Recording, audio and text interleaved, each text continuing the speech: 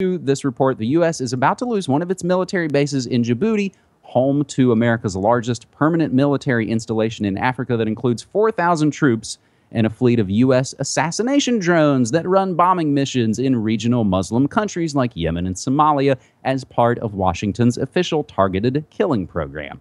The Horn of Africa nation, strategically located in the critical entrance from the Indian Ocean to the Red Sea, lies at the gateway to the busy Suez Canal and provides a port to neighboring Ethiopia.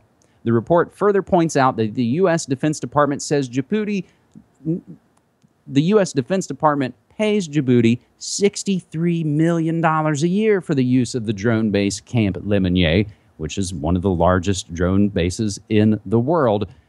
China came along with a much more generous chunk of change, and this report on counterpunch.org, written by Thomas Mountain, he breaks it down pretty well, leading up to the illogical conclusion that we're going to start to hear the chatter, threataganda, that Djibouti, they violate human rights and they need regime change and all that, yada, yada. So, James, this is probably an important story, as you and I think, have been kind of talking about Africa and perhaps more importantly, AFRICOM for many, many years here.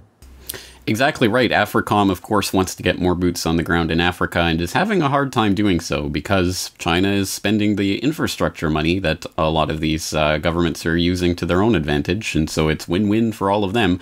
For example, the $3 billion railway that China has helped construct between Ethiopia and Djibouti, in order to facilitate the removal of goods from the African continent towards China and out to the port so they can ship them up to China.